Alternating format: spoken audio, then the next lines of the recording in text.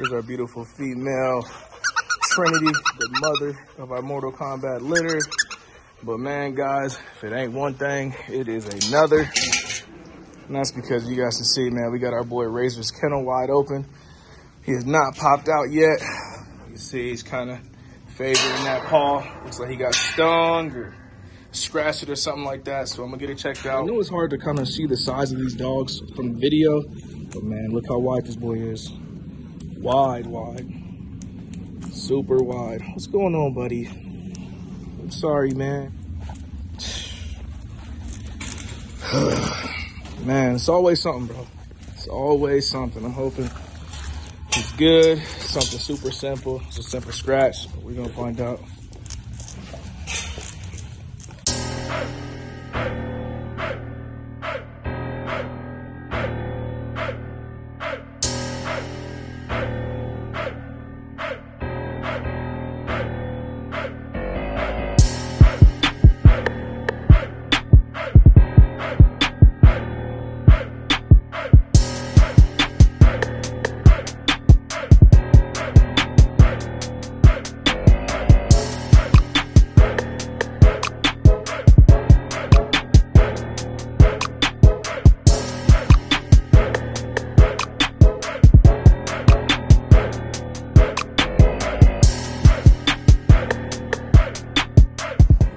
Got them checked in. I'm just waiting for them to come out, get them checked out. And I got the muzzle on them just to be safe.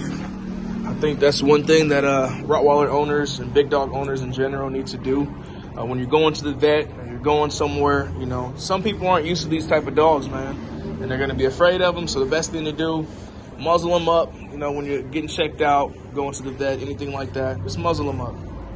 Okay. If it is one of those weird times where your dog reacts to something, you know, or gets nervous or, you know, uneasy and does want to react, snap or anything like that, you know, you guys are kind of protected, man.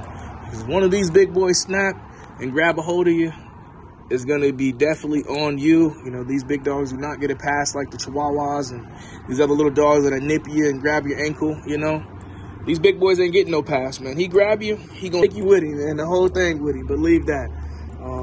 But yeah, guys, we're just waiting for our vet to come out and give us our initial idea of what he thinks going on.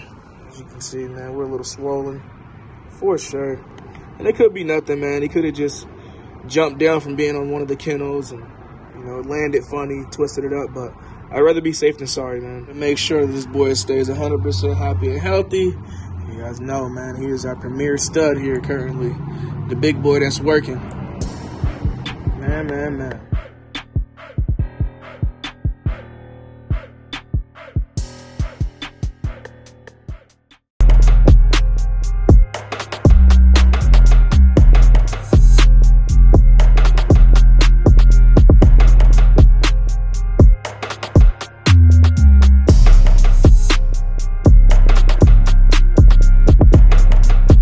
First off, our boy Razor is going to be A-okay. The second thing is that you guys know I was talking about the muzzle and those type of situations that could happen when your dog is in pain. Well, today we had one, and for all of you guys who have actually had the pleasure of meeting Razor in person before he got to my kennel, you guys know the type of dog that Razor was before. So you guys know that Razor is hype. He had a lot of drive, and he turned up, man. He super turned up. He was a kennel dog, you know, so I wouldn't expect anything other than him, you know, being that way previously. But today, like I said, he ended up showing his tail in there. The vet went to touch that paw, and he's A-okay with me touching it, but the vet touched it and spazzed out a little bit, you know, which is common. It's normal. It's honestly expected, especially when a dog is in pain, a dog of this size, and you go to get the touching those sore and tender areas. It's gonna happen.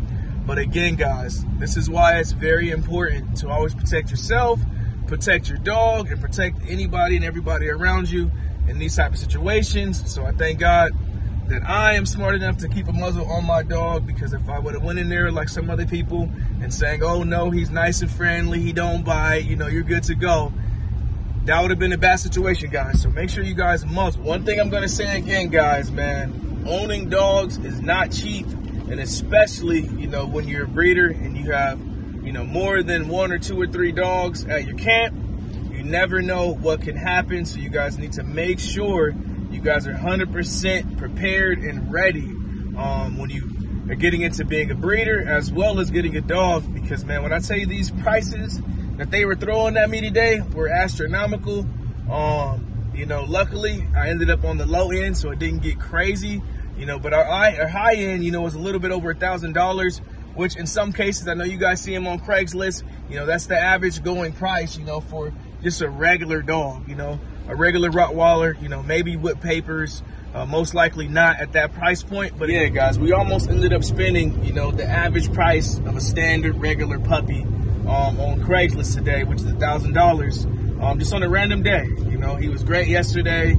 Last night, everything was good to go. And then this morning, you know, we have this issue right here, man. And one thing I wanted to touch base on, you know, is, you know, getting paid as a breeder.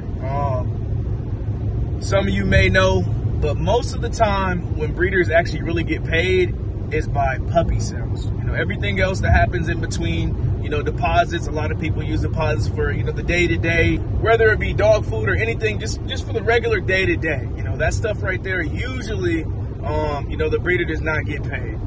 The breeder typically only gets paid when puppies go home. So in my case, as you guys can see, we didn't have a litter for a complete year, but we have a litter here now. So that'll tell you, man, I have not got a true paycheck, you know, in over, you know, a year, a little bit over a year now.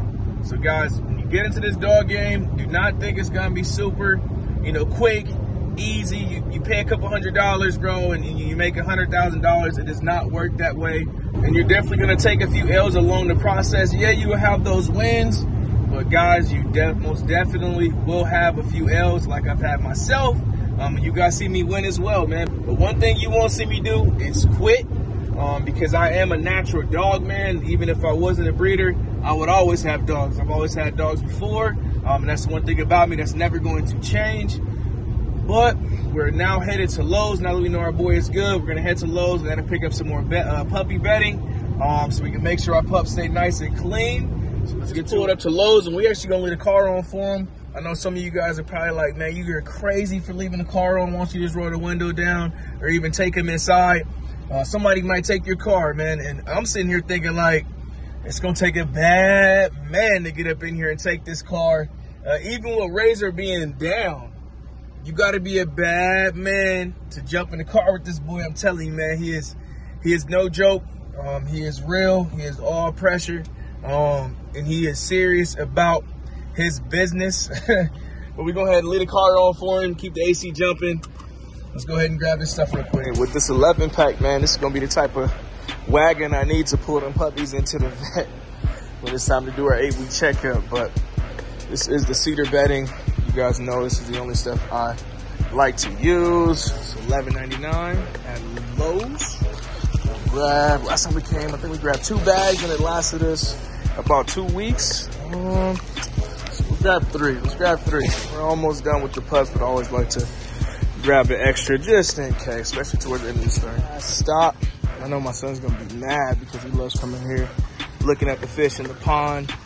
We gotta get us some new rocks. We gotta grab pea gravel for our kennel area, and then we have to get just regular rocks for our yard area. You guys know over time, throwing away poop, picking up poop, you would end up throwing enough rocks away to have to replace them. So let's see what they got for us today. I'm not seeing any pea gravel though.